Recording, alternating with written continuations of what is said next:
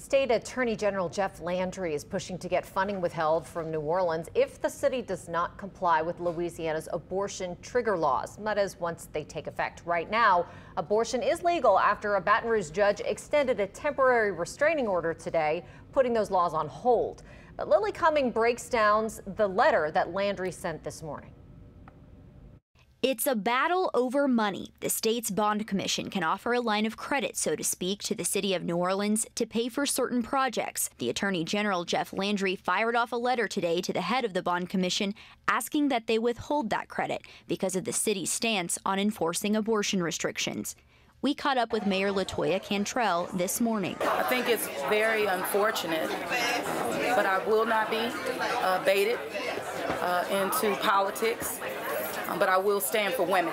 In 2021, the Bond Commission temporarily withheld about $30 million from New Orleans, halting major projects, including renovations to the Superdome. Some lawmakers blamed a lack of funding, but others on the commission cited concerns over the mayor's COVID policies.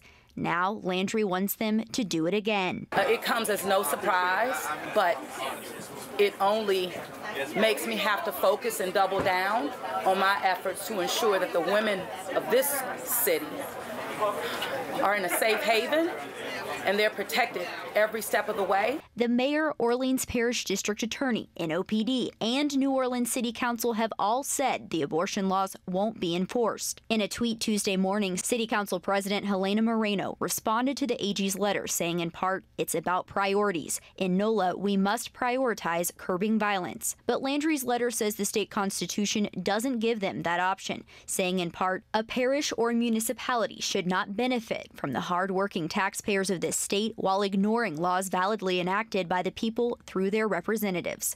Lily Cummings, Eyewitness News.